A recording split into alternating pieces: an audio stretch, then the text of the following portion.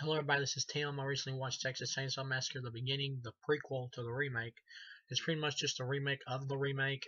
The story is so fucking similar. This is supposed to be a prequel, and you're supposed to, obviously in a prequel, you're supposed to learn new stuff about the Texas Chainsaw family that you didn't know in the first one, like how they became killers and shit like that that you would expect to learn. You don't really get any of that in this film. Um, you get like a little thing with Arlie Army's character where he talks about how he was in the war and shit and how they had to eat people and all that. So I guess that's what helps make him a cannibal. But for everybody else, they're just psychopaths already. So whatever. So you don't really learn shit about anybody here.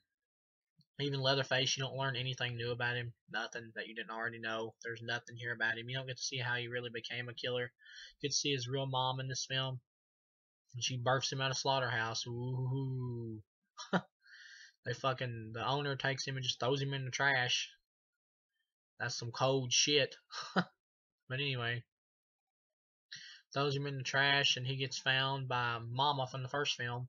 I think the character's name is Luda May, I believe, and she takes him back home to Arlie Army and old fart who's not in a wheelchair in this film. And basically, they just raise him, and that's the origin of Leatherface. That's it. That's all. There's nothing here.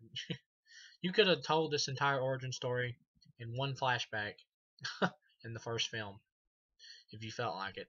But anyway, I do own this film, the unrated version, so it's probably more enjoyable for the kills and shit in this version. I mean, the film itself is probably more enjoyable because of the extra gore and everything than the R-rated version, which I haven't seen. But this film, it's pretty much the same exact setup as the remake. There's not really anything magnificent here or anything interesting. Um, I'll just go ahead and tell you, I'd give this film 2 stars. It's better than Next Generation, and it's also better than Part Three, because it has more life to it than the third one, despite the fact that there's really nothing to this film. But it's not better than Part One. It's not better than Part Two, and it's not even better than the remake. It is better than Texas Chainsaw Massacre 3D though. But Leatherface in this film, he's played good. It's the same actor I think I almost said the first remake. Might as well be the first remake. It's the same actor from that film, and he plays him fine here again. You get Jordana Brewster in the film playing a character of Chrissy, and then you get this other girl who's a friend. The character name is Bailey, and then you get Eric, her boyfriend, and you get Dean, his brother. And they're heading to for him and his brother to reenlist in Vietnam, or him to reenlist in Vietnam, and his brother to enlist. And from the beginning of the movie here, like I said, you get the Leatherface birth and all that shit. Arlie Army's back in this film once again, the highlight. This film, without him, I would hate this film. I would hate it. But anyway, he's the highlight. You get through the Leatherface birthing scene and all that shit. And he's with the family, and you skip over his entire childhood, which you could have added some more to the character there. Yes, I know that you don't want to get too familiar with the character to make him not scary, but the whole point of doing a prequel is to show stuff so we know how he became who he is, and we don't really get much of that. But anyway, so you skip over his entire childhood. We could have at least had one scene here. But anyway, but the problem is there's nothing we can learn about this character that we don't already fucking know. He was probably picked on as a kid and he had a skin disease. Okay, bam. That tells you right there. That's all you need to know. That's 5 seconds of dialogue. There's no reason to make an entire origin story about this. But whatever. um, he fucking works in a slaughterhouse. The whole town is like leaving because it's just a shithole.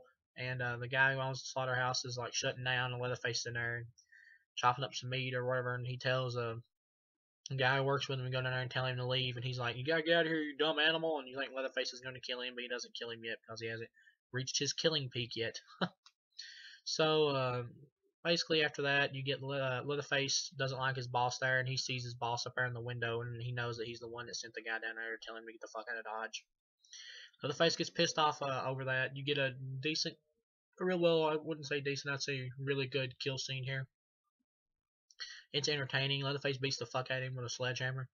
It's pretty good. The kill scenes in this film are really good. The gore is good. That's the highlight of the film is the gore. Without the gore, this film there's nothing. Um, He kills him with a sledgehammer. Entertaining scene. Fucking bashes him in the head with it. Pretty good. Meanwhile, you got them heading like go to enlist for Vietnam and all that shit. Um, then the sheriff shows up at the fucking Chainsaw family's house. He gets Hoyt. Might as well be Hoyt, or Charlie is his name, I believe, his real name. But gets him to come and help him assess the situation, I guess, to help bring Leatherface down without a fight. I fucking go get him, and he gets out of the vehicle to get Leatherface to drop his chainsaw, and fucking he leaves the fucking shotgun right on the damn dashboard. Like, what? What cop does that? Give me a break. Arlie Army takes the shotgun, shoots the sheriff, basically takes his uniform and becomes the sheriff. That's pretty fucking funny. Like I said, he shotguns him in the face. It's an entertaining scene. It's alright. There's nothing magnificent here. He fucking takes the sheriff. They cook him and eat him, and you don't get. I mean, like, are we supposed to believe this family is like was semi-normal or something before this happened? Because most people would be like, I'm not fucking eating somebody, but these people are just okay with it, just go with it. So once again, what's the point in telling the origin story about people who are always fucking crazy to begin with? Oh, it's useless. But anyway, so they're heading through that town, obviously, to go enlist for Vietnam. Fucking, there's these gang of bikers there that fuck with them. Okay scene, but they're still heading through there. The fucking chick biker, one of them's a girl, and she comes back after him again, and she's fucking with him, and they hit a random cow and crash. Like, what? Okay. They crash. She's fucking trying to take their money and shit. Arlie Army shows up in his sheriff mobile. Arlie Jackass Army. He's there in his sheriff mobile. He fucking just guns her down. She's packing a weapon. Then he basically takes the kids hostage, except for Jordana Brewster, who plays Chrissy, because she was flung from the vehicle during the crash, so he doesn't see her. But he basically takes them hostage. He's got them in the back of his squad car. The younger brother doesn't want to go to Vietnam, so he like burned his draft card. And Arlie Army's character was in the army, so he wants to, of course, beat the fuck out of whoever burnt their draft card. So he's driving them there, and the younger brother, the older brother pretends like, it was him that burned it. And he's driving them basically to his house so he can torture them for endless amounts of time. He gets them there, ties the girl up in the house, and ties the two guys out in the barn. And then fucking Jordana Brewster basically spends like half the movie just trying to find out where they are. And she runs into this biker guy who the other biker girl was his girlfriend, and fucking it seems like it takes them half the movie to get there to find them. And they go on a search to try to, of course, find out where their friends are and loved ones or whatever. And meanwhile, back at the house, fucking Arlie Army is entertaining once again. Best part about this movie, tortures he tortures the older brother by putting fucking saran wrap on his face and like smothering him, and then when the younger brother admits to him that it was him that burned his draft card, he fucking takes a knife and stabs it directly in the mouth, the saran wrap, so he can breathe. Pretty good scene. I like know how they pulled that off, but maybe it was a CGI blade or something. I'm not for sure, but it was a good scene, or a retractable blade. But it was a good scene. Then he gets the fucking younger brother down and makes him do 20 push-ups. Of course, there's time lapses in this section here, and it's obviously he doesn't do 20 push-ups. He does about like I guess 10, maybe, I don't know. But he's got to do 20 push-ups. He tells him he'll let him go, and he fucking does them, and then he knocks him out and says, "My money says he ain't going nowhere." It's an entertaining scene. The push-up scene I liked. I enjoyed that. But anyway, after that, the older brother manages to get loose. He takes the younger brother, and they fucking cause a diversion so they can try to save the younger brother's girlfriend, Bailey. They get her out of there. The fucking Hoyt, the sheriff. I'm just gonna call him Arlie motherfucking Army because he cusses so much. But anyway, so Arlie motherfucker comes out there after him. They're getting away. Bailey jumps in the wrecker and takes off driving in it. Old fart's wrecker and takes off driving in it. Arlie motherfucker is holding the older guy hostage. Well, not holding him hostage, but he's got the gun pointed at him, and he's like in the way while the younger brother is getting away. and the older brother's like taunting him like, "You a candy ass motherfucker, why don't you pull the fucking trigger?" And then the younger brother, he fucking just gets caught in a bear trap. Well, and I'm like, what? Like, this is a prequel, so everyone's going to die. Everybody in this film is going to die. So what is the point? Why care about these characters when you know that they just have no fucking chance of surviving? I mean, who gives a shit? But he's got them. He just leaves the younger brother out there because he can't go anywhere, I guess, because he has foot caught in the bear trap. So he takes the older brother in there. Um, he gets Leatherface to take him downstairs.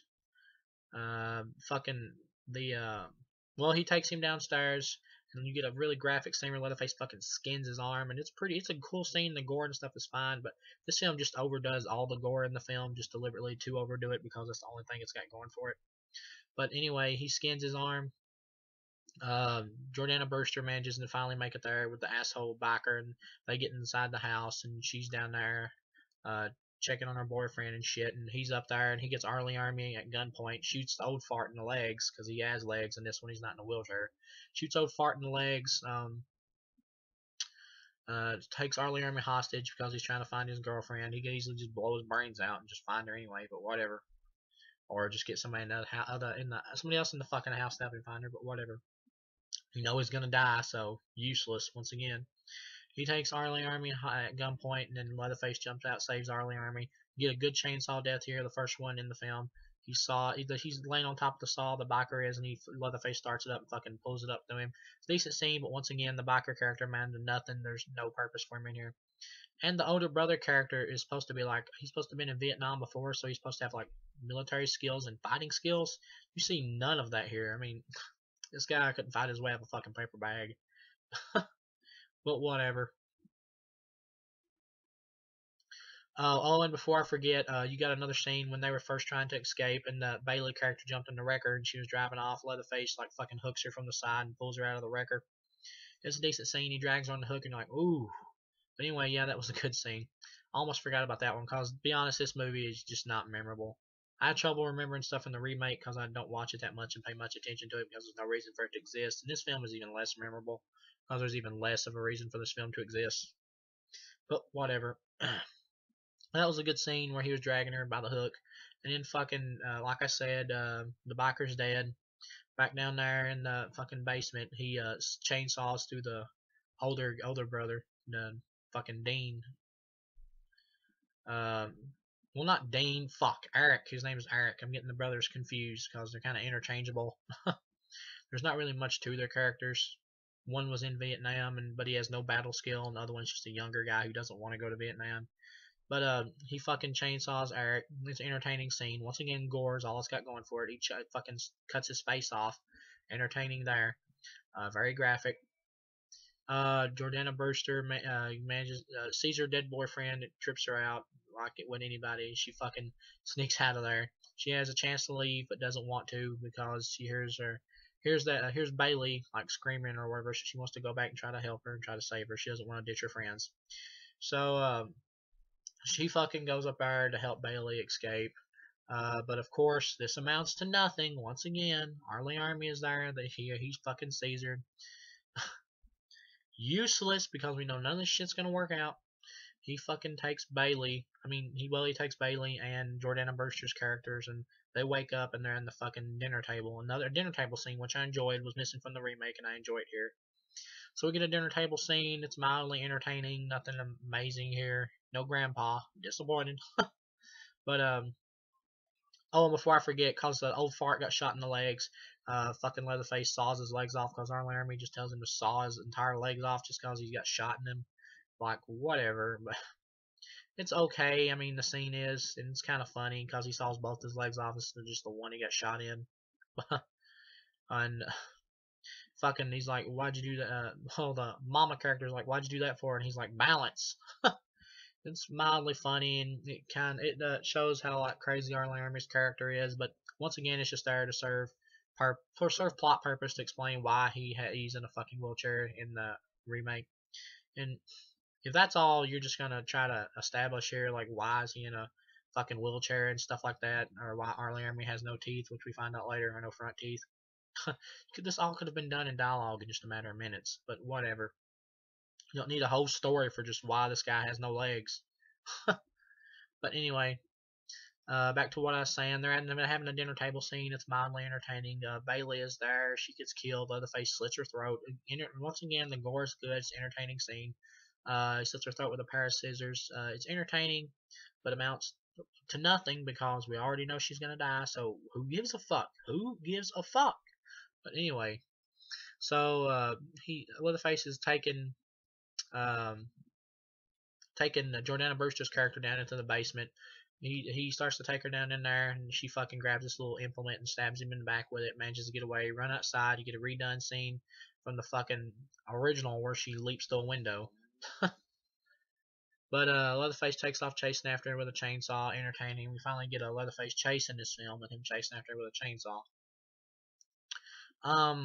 The younger brother, Dean, he wakes up. He was at the dinner table. They thought he was dead. He wakes up. Arlie Army is standing outside. He fucking clubs the shit right out of him straight in the face, and he starts bashing his head against the ground. And it's a really cool scene, and fucking he spits out his teeth and shit. But it's a cool scene, and it's a good comeuppance. But he fucking it's useless because you know Arlie Army is not going to die, and this is just a scene is only here to serve the purpose of why he lost his teeth. It's a really good scene. And the younger brother plays it well, the Dean character, I mean. But it's fucking useless. It's useless. So he runs off to go help Jordana Brewster's character, Chrissy. She fucking makes it back to the slaughterhouse. I believe it's the slaughterhouse. It's the one where Leatherface worked at the beginning of the film. I don't know if it's the same one from the remake. But I assume it is. But anyway, she makes it back there. She finds the dead boss. She hides in like a little pool of blood or whatever with a knife. Leatherface finds her. She slices him on the side of the face or the ear or something. He's ready to chainsaw her. Dean shows up, fucking hacks him in the back, and doesn't keep hacking. Instead, just runs over there and tries to help Jordana Brewster, and then he gets chainsawed in the back and lifted like straight up towards the camera, and it's in a really entertaining scene. The blood's like fucking shooting out towards the camera and everything. This really helped raise the movie up for me. I really enjoyed this gore right here and this death scene. It's really entertaining. But according to the commentary, the straight at the camera scene wasn't even in the fucking R-rated version, which I can see why because it's pretty damn intense and gory. But so what I'm saying is that I'd probably dislike this film even more in the R-rated version. But anyway, so Dean's dead, fucking useless. She takes off. I will never forgive the movie for this. Never forgive the movie for this. She got the boss's keys, the dead boss there from the slaughterhouse. She got his keys. Fucking get ready to hop in his car and head out of there. And this will aggravate me till the end of time. She's gonna leave. Fucking Leatherface makes that out. Leatherface, he doesn't know where she's going. He doesn't know she's got the keys. Keep in mind now, Leatherface is supposed to have like the brain power of a marshmallow. Or he's supposed to be pretty stupid. So Leatherface somehow makes it to the car before she does. Hides in the back seat of the car. She doesn't see him in the back seat of the car. This big motherfucker. She doesn't see him in the back seat of the car. She gets in the car, takes off driving. He pops up in the back seat of the car, saws through the back seat, and there's hardly no room at all, and it'd be impossible to start a chainsaw back there in the fucking back seat of that vehicle without sawing yourself or just sawing random parts of the vehicle. But whatever. That logic hole right there almost makes me hate this movie. I can kind of buy her not seeing him when she gets in the vehicle. Even if he's crouched down, there's no way that she wouldn't be able to see him. But where she's in a panic and shit, I guess I can buy it. But there's no way in hell. There is no way that he'd be able to start this fucking chainsaw in the backseat of this vehicle. I'm sorry. No, just no way, movie. Just no. I won't give you that. No way. And she dies. He saws her through the seat. And it's like, okay. What the fuck ever. She's dead. We knew it was going to happen because this is a prequel. So why give a shit about any of these people? Why even fucking make a prequel? Just make a sequel and have like prequel flashbacks. But whatever. It's fucking useless. There's no story here to this film. There's nothing here. Nothing here. It's almost the exact same setup as the remake, where it's just a bunch of kids who randomly get into the same situation. They get tortured for a while. Instead of one of them getting away, they fucking all die. We don't learn anything new about this family at all. All we learn is how Arlie Army lost his teeth and how old Fart got crippled. I mean, got crippled. He ain't got no legs, whatever. It's like, who gives a fuck about this shit? You could have answered all this in one fucking minute of, not 1 minute, but just a few fucking minutes of dialogue. Maybe even, probably just like 6 minutes of dialogue. Probably could have answered all this. In the fucking remake, they could just have Arlie Army going, you know how I lost my teeth? I got my fucking brains beat out by some kid trying to escape. And that old fart guy had to saw his legs off. The end. Because he got shot. I mean, that's all. That's all you needed. That's it. There's no story here. Nothing but this fucking movie. The gore is good. The actors do fine. Once again, they're fine. All the kid actors, they're all passable and fine. Jordana Brewster, she's okay as the lead. I mean, her acting is fine, but her character doesn't really get to do anything. Jessica Biel got a lot more to do in the remake. This one spends most of the time just running around the woods half the movie trying to fucking make it to the Chainsaw family's house. But whatever. So everybody dies, cue in the movie. It's over. It's like absolutely useless. There's no reason for this film to exist. No reason whatsoever other than money. No reason. This is a 2-star film of a possible 4. It's a decent film. There's nothing exciting or amazing here. The only thing that raises this film up from an okay film to a decent film is the gore. The gore. That's it. That is all. If it wasn't for the gore, this film would probably be worse than Part 3, to be honest, because it's just so useless. But anyway, this is a 2-star film. The remake is better than this film because it actually, the story in it feels like it serves more of a purpose, and the story in this one's just useless because you don't need a prequel. You just don't. It's useless. You don't make, you can make a prequel. I mean, it could be interesting making a prequel to the Chainsaw family, but you have to have an actual story there to tell. I mean, actually tell why this family is psychotic. Not just that they're psychotic because they're psychotic. And I know that demystifies the characters because it's a prequel, but that's the whole purpose of a prequel, is to tell these stories, that if there's an interesting story to tell. And evidently there wasn't, because this family is just psychotic to begin with, so it's fucking useless. But anyway, I'll see you guys again with my final Texas Chainsaw Massacre review. It's going to obviously be Texas Chainsaw Massacre 3D. That film isn't any good either, and I would say this film is only mildly better than that film because it has gore in it. But anyway, I'll see you guys again with that review, and I hope you have a good day. And if you're a fan of the Texas Chainsaw Massacre franchise, I hope you've enjoyed these reviews. In my opinion, for this franchise thus far, watch the first movie, watch the second movie, watch the third movie if you're curious. Stay away from the fourth movie. Don't bother with the remake because there's no reason for it to exist, regardless of the fact that it's a good movie and not a bad movie. It's just not a great classic film like the original, but there's still no reason for it to exist. Watch it only if you want to. This film, don't even bother. Even though it's a decent film, just because of the gore, you can just watch the gore scenes probably on YouTube, and you get exactly out of the you get exactly as much out of the film as I did just from that. But anyway, and as for Texas Chainsaw Massacre 3D, I'll tell you when I get to that video. But you know what? Fuck it. I'll just tell you right now. Just don't even waste your time with Texas Chainsaw Massacre 3D. Don't even bother. Just don't bother. You know what? Don't even watch any film after the first and second one. There's no reason. There's no reason. But anyway, I'll see you guys again with the final review for this franchise, and I hope you guys have a good day.